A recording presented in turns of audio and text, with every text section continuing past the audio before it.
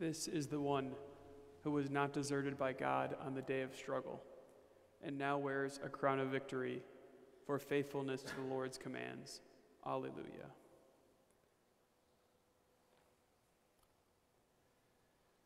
In the name of the Father, and of the Son, and of the Holy Spirit. Amen. The Lord be with you. And with your spirit. Brothers and sisters, let us acknowledge our sins and so prepare ourselves to celebrate the sacred mysteries.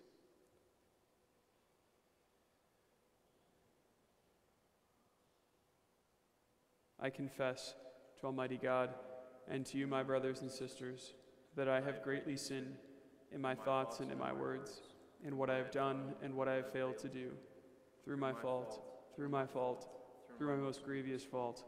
Therefore I ask Blessed Mary, ever Virgin, all the angels and saints, and you, my brothers and sisters, to pray for me to the Lord our God. May Almighty God have mercy on us, forgive us our sins, and bring us to everlasting life. Amen. Lord, have mercy. Lord, have mercy. Christ, have mercy. Christ, have mercy. Lord, have mercy. Lord, have mercy. Let us pray. Extolling your might, O Lord, we humbly implore you that as St. George imitated the passion of the Lord, so he may lend us ready help in our weakness, through our Lord Jesus Christ, your Son, who lives and reigns with you in the unity of the Holy Spirit, one God, forever and ever. Amen.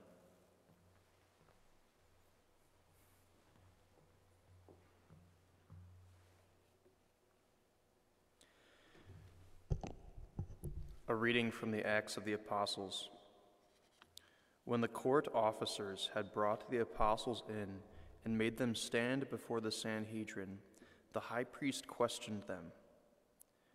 "We gave you strict orders, did we not, to stop teaching in that name? Yet you have filled Jerusalem with your teaching and want to bring this man's blood upon us." But Peter and the apostles said in reply, "We must obey God rather than men.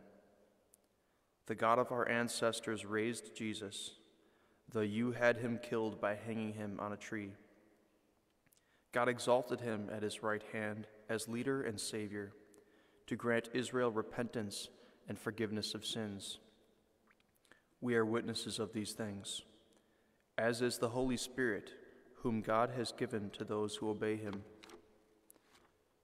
When they heard this, they became infuriated and wanted to put them to death. The word of the Lord. Thanks be to God.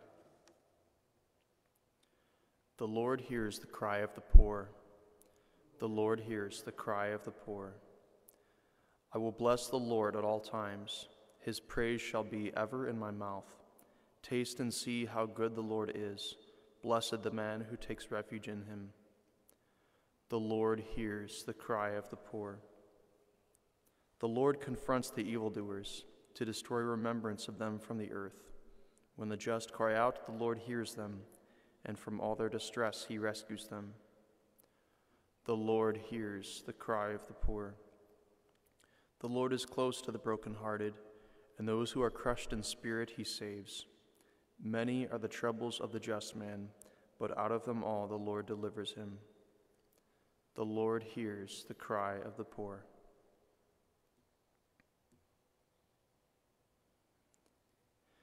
Alleluia, alleluia, alleluia, alleluia, alleluia, alleluia. You believe in me, Thomas, because you have seen me, says the Lord. Blessed are those who have not seen, but still believe. Alleluia, alleluia, alleluia. The Lord be with you. And with your spirit. A reading from the Holy Gospel according to John. Glory to you, Lord. The one who comes from above is above all. The one who is of the earth is earthly, and speaks of earthly things. But the one who comes from heaven is above all. He testifies to what he has seen and heard, but no one accepts his testimony. Whoever does accept his testimony certifies that God is trustworthy. For the one whom God sent speaks the words of God. He does not ration his gift of the Spirit. The Father loves the Son and has given everything over to him. Whoever believes in the Son has eternal life, but whoever disobeys the Son will not see life, but the wrath of God remains upon him. The Gospel of the Lord.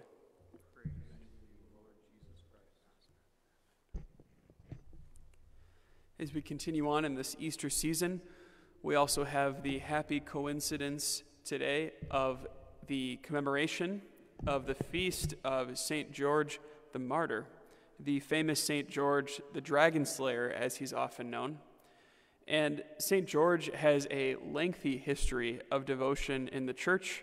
His cult, his following, arose in the East and gradually spread its way west, and it saw sort of a rebirth in interest in St. George in the time of the crusading periods, and that's when his devotion really spread, especially through northern and western Europe, thus becoming the patron saint of England. Thus, people in our colonial history of this country, like George Washington, going all the way from the east, now this far to the west.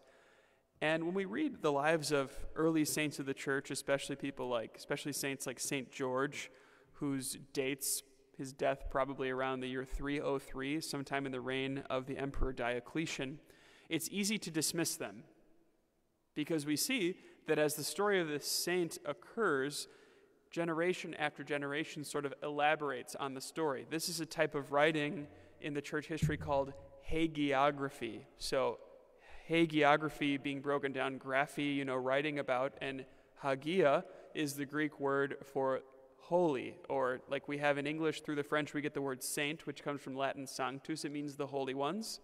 And in the East, they would say hagia, holy, the saints. So writings about the saints, but it's not a historically accurate writing in the modern sense. It's trying to get to the heart of the life of one who has completely given themselves over to Christ for the edification of the faithful. So let's make the distinction between factual truth and hagiographical truth. Now, it's not to say that St. George didn't exist. Clearly, his cult goes so far back, and it's so early and so widespread with the dedication of churches to him that St. George most definitely existed. And we know these few things about him, and then as the years go on, we hear more and more stories that aren't meant to lead us into error, but are actually lent to teach us how we might integrate his virtue, which has been known since the beginning, in more and more profound ways through the telling of these stories. We believe that St. George was of Greek extraction, but also the son of a Roman citizen and a soldier. And his mother very probably came from the area that's today known as Palestine, or even the country of Israel. So he's sort of a mixed background, which was very common in the Roman Empire, and he was a soldier. And as so was often to occur in those early centuries of persecution, the Christian faith grew very quickly in the Roman legions with the Roman soldiers, who were a very religious bunch of men. We have the modern day adage, there's no such thing as an atheist in the foxhole. But even in the ancient world, you might find among soldiers some of the most zealous religious men, whether they were pagan or not. It's still something that goes hand in hand with military service, and perhaps we can explore that. Anyways, the Christian faith took off. It took off in the Roman legions. And at first, this might seem odd to us, because our faith is based, as we celebrated in the Holy Triduum, in a failure. Our faith is based in weakness and failure. Jesus was killed. Though innocent, he was betrayed and handed over by his own people to a foreign power to be killed. He didn't raise up a legion of soldiers. The only of his disciples who raised the sword to defend him was St. Peter, and even St. Peter was rebuked for picking up the sword and turning into violence. Because the Lord has a kingdom that is not of this world. But Christ takes the relationship between weakness and strength, and he turns the world over, doesn't he? Because Christ's strength was in his willingness to empty himself of a power he had and to accept the virtue of fortitude, of courage, and to be willing to suffer death. So the greatness of our chief soldier of our faith, our Lord Jesus Christ, is not strength that betrays death, but strength that embraces death. And Christ is the one who conquers death itself. He wrestles the devil, he pins the devil, and saves us from our great and ancient foe. Christ is a soldier of soldiers. When we understand the full depth of this, we could see why a man like St. George, in the strongest army of the era, would give himself and trust himself fully to this great soldier. As occurred in the times of persecutions, Christians were often purged from the Roman legions. It was very simple. The religious soldiers would get up, sacrifice to the god, say, of war, or the own god of this specific legion itself, and so often they were found out because they refused, because they only worshiped the one true soldier, Christ the Lord. And what is it about the military life that is such a beautiful analogy for the Christian life? It's that we need courage, we need fortitude, we need discipline and self-sacrifice. That was the whole point of the Lenten season we just completed 2 weeks ago. It was basic training. Every year we go back to the basics and we take on burdens that we would rather not have. Think of boot camp. Soldiers are given half rations or less. They have to learn how to survive without the requisite or normal amount of food. Literally, sometimes backpacks are filled with hundreds of pounds of weight and they're expected to go the distance. And so we took on penances, extra burdens to make things heavier for ourselves so that after this training is complete, we would be better soldiers. We would be better Christians, belonging more and more to the Lord. This is why St. George had such an impact on the early church, and this is why he's inspired generations of Christians beyond that. Because in the life of discipline of the military, we Christians find a perfect echo, an analogy for what we are about in our own life of faith. St. Paul says, our struggle is not against flesh and blood. It's not against armies that are lined up before us, but our struggle is against principalities and powers, fallen angels, demons, the world, the flesh, the devil. And as a soldier has to be ready to do his duty, though he does not look for war, he longs for peace, he is willing to contend and to fight for his homeland. And we must be ready, brothers and sisters, to fight for our true homeland, which is not just the shores of the United States of America or any place in Europe or any place in this world, but our true patria. Our true homeland is now heaven because of the citizenship we've gained by our baptism this Easter season. In the gospel, the Lord said to us, the Father does not ration his gift of the Spirit. How today have you been thinking that you don't have enough? Or maybe your journey's over. Or maybe you have a lot more together than you think. How often does our faith become routine?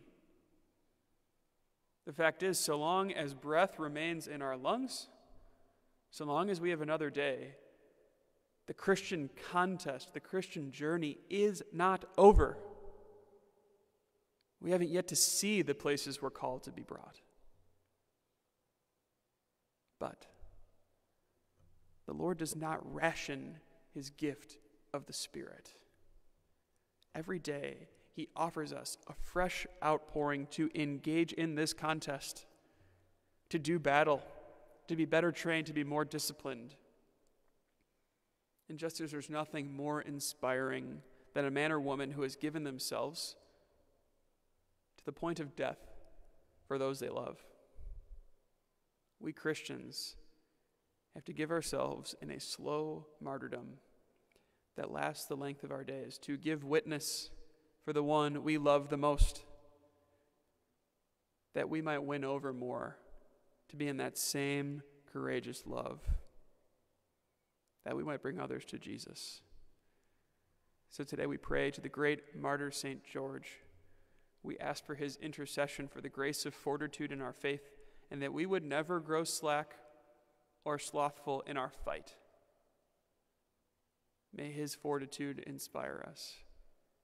May we always remain open to the one who does not ration the Spirit.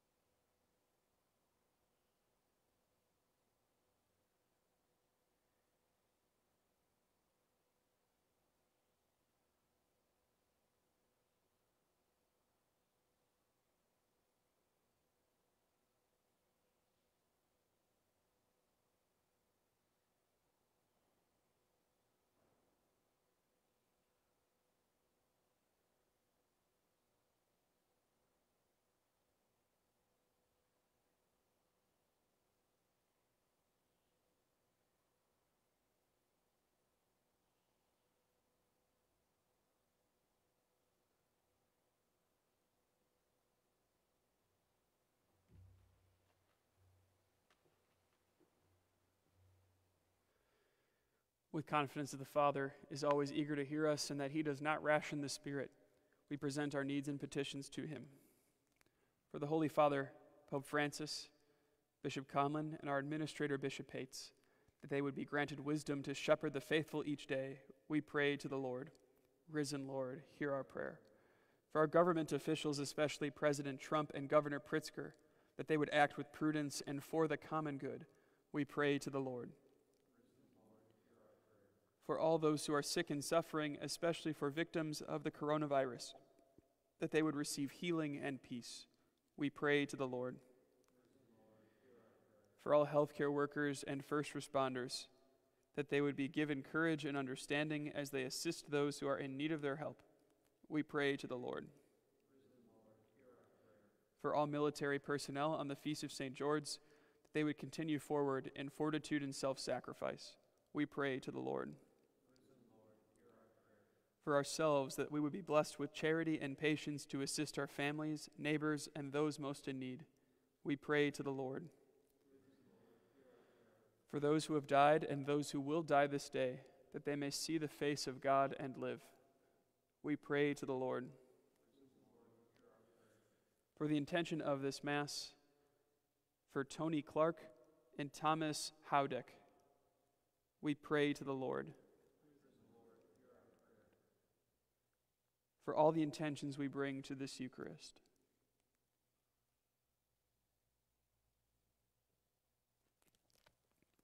And especially for the intentions, healing, and forgiveness of sins of those who cannot attend this holy sacrifice in person, we pray to the Lord. Father, we know when we approach you in the name of Jesus, your Son, you send us the Holy Spirit. Lord, remind us that you never ration your gifts that you spread upon us, and give us every grace and heavenly virtues that we would pursue you with the fullness of our hearts. Hear our prayers, for we make them through the same Christ our Lord.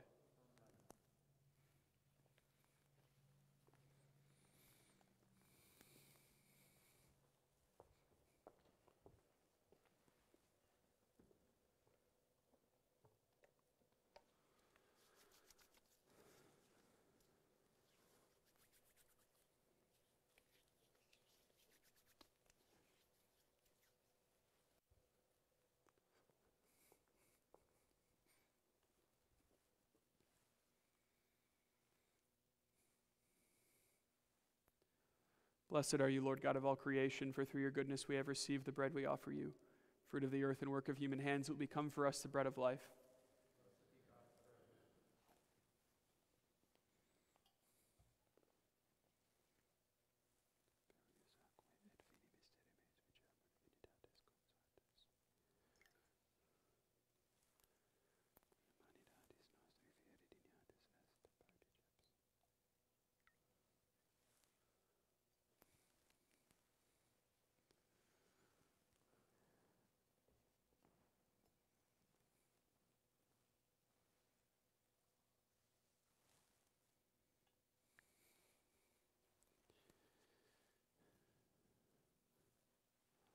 Blessed are you, Lord God of all creation, for through your goodness we have received the wine we offer you.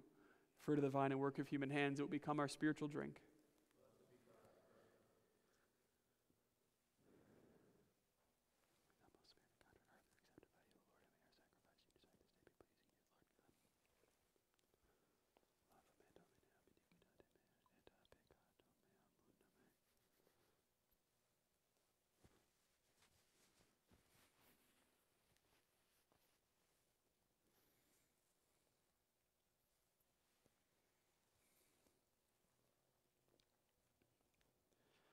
Pray, brethren, that my sacrifice and yours may be acceptable to God, the Almighty Father.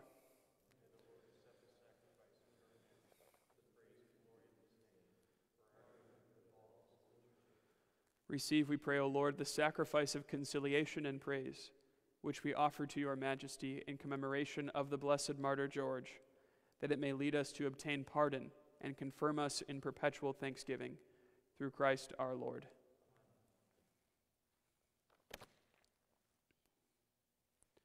The Lord be with you. Lift up your hearts. Let us give thanks to the Lord our God. It is truly right and just, our duty and our salvation, at all times to acclaim you, O Lord, but in this time above all to laud you yet more gloriously, when Christ our Passover has been sacrificed. For he is the true Lamb, who has taken away the sins of the world. By dying he has destroyed our death, and by rising restored our life. Therefore, overcome with paschal joy, every land, every people exults in your praise, and even the heavenly powers with the angelic hosts sing together the unending hymn of your glory as they acclaim, Holy, holy, holy Lord, God of hosts. Heaven and earth are full of your glory. Hosanna in the highest. Blessed is he who comes in the name of the Lord. Hosanna in the highest.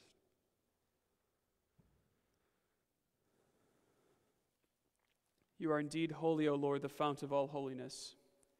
Make holy, therefore, these gifts, we pray, by sending down your Spirit upon them like the dewfall, so that they may become for us the body and blood of our Lord Jesus Christ.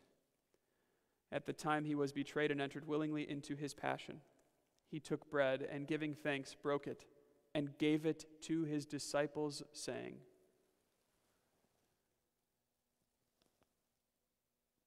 Take this, all of you, and eat of it, for this is my body, which will be given up for you.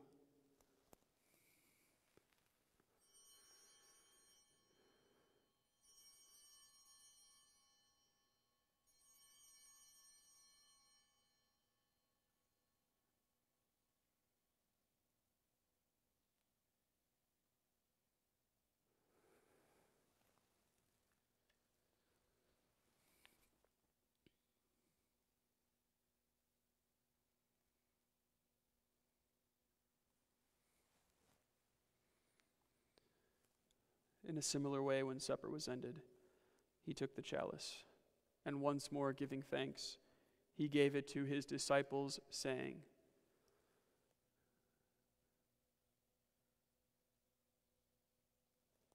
Take this, all of you, and drink from it, for this is the chalice of my blood, the blood of the new and eternal covenant, which will be poured out for you and for many, for the forgiveness of sins.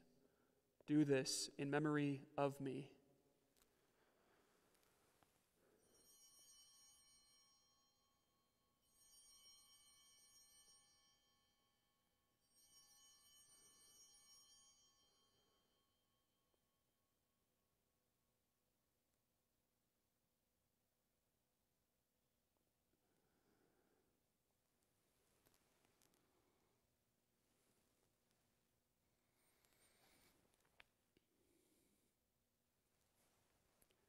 The mystery of faith we proclaim.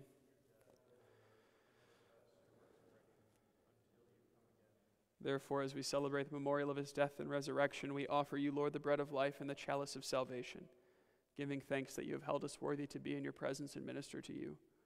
Humbly we pray that partaking of the body and blood of Christ, we may be gathered into one by the Holy Spirit. Remember, Lord, your church spread throughout the world and bring her to the fullness of charity, together with Francis our Pope and Daniel our Bishop and all the clergy. Remember also our brothers and sisters who have fallen asleep in the hope of the resurrection and all who have died in your mercy. Welcome them into the light of your face. Have mercy on us all, we pray, that with the Blessed Virgin Mary, Mother of God, with blessed Joseph, her spouse, with the blessed apostles and all the saints who have pleased you throughout the ages, we may merit to be co-heirs to eternal life and may praise and glorify you through your Son, Jesus Christ. Through him and with him and in him, O God, Almighty Father, in the unity of the Holy Spirit, all glory and honor is yours forever and ever.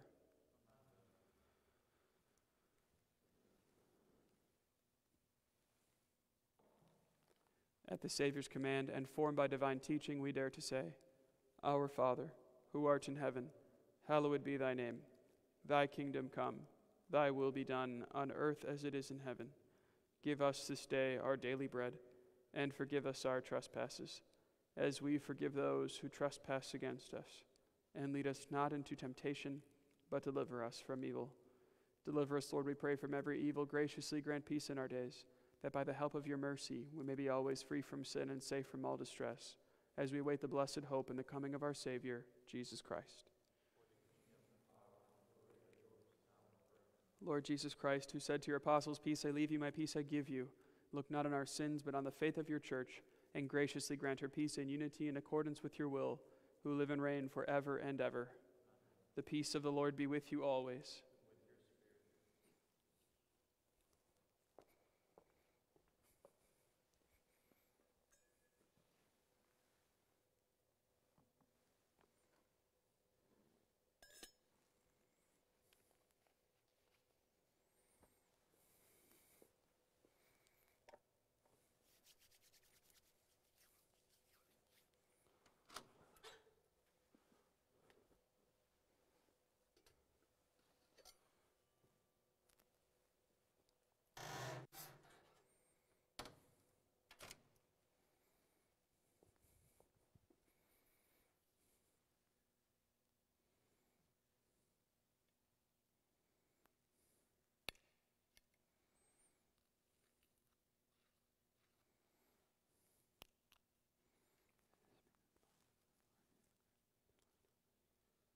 Lamb of God,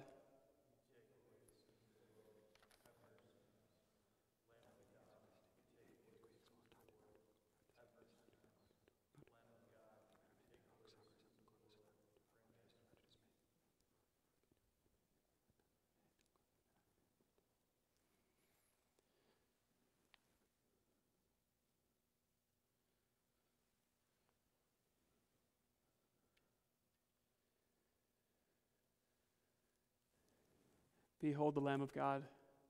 Behold him who takes away the sins of the world. Blessed are those called to the supper of the Lamb. Lord, I am not worthy that you should enter under my roof, but only say the word, and my soul shall be healed.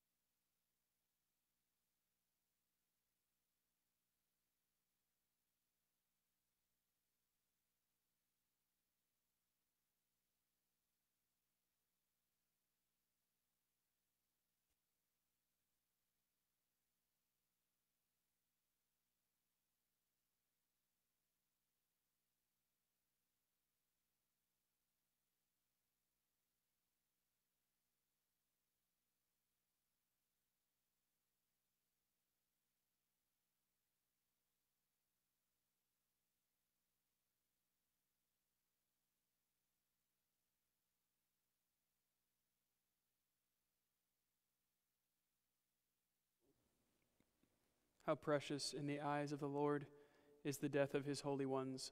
Alleluia. Please join me in an act of spiritual communion. My Jesus, I believe that you are present in the most holy sacrament. I love you above all things, and I desire to receive you into my soul. Since I cannot at this moment receive you sacramentally, come at least spiritually into my heart. I embrace you as if you were already there and unite myself wholly to you. Never permit me to be separated from you. Amen.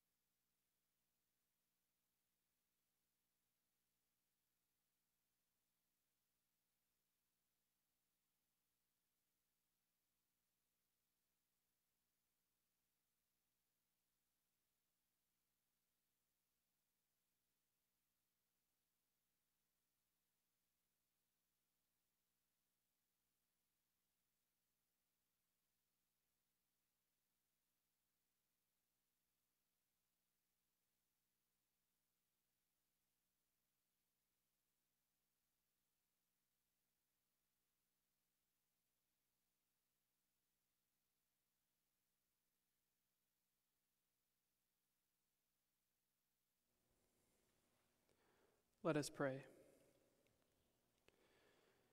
We have received your heavenly gifts, rejoicing at this feast day, O Lord.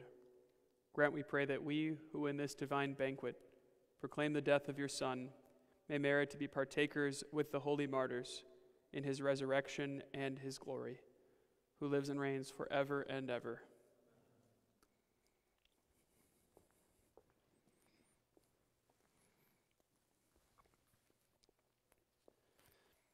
As the offices remain closed, feel free to contact us at 815-436-2651, and one of our staff will return your call.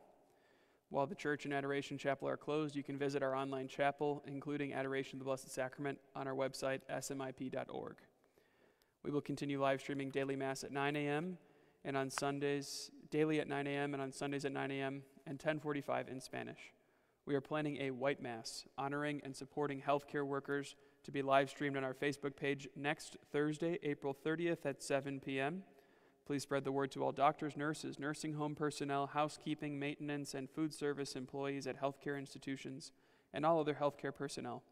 There will also be a blue mass to honor first responders, police officers, firefighters, medics, telecommunicators, and their support staff to be live streamed on May 12th at 7 p.m. We want to pray for them and give them a blessing during this difficult time when they are on the front lines. The Northern Illinois Food Bank's mobile pantry will be distributing food in the St. Mary's parking lot today, beginning at 5 p.m. There is a drive-through delivery in which clients remain in their cars and bags and boxes will be provided for them. The Lord be with you. May Almighty God bless you, the Father, and the Son, and the Holy Spirit. Go forth, the Mass is ended.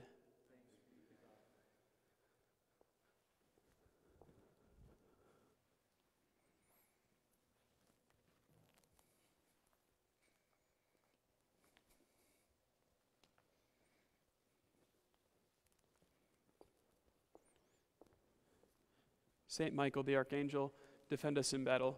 Be our protection against the wickedness and snares of the devil. May God rebuke him, we humbly pray. And do thou, O Prince of the heavenly host, by the power of God, cast into hell Satan and all evil spirits, who prowl about the world, seeking the ruin of souls.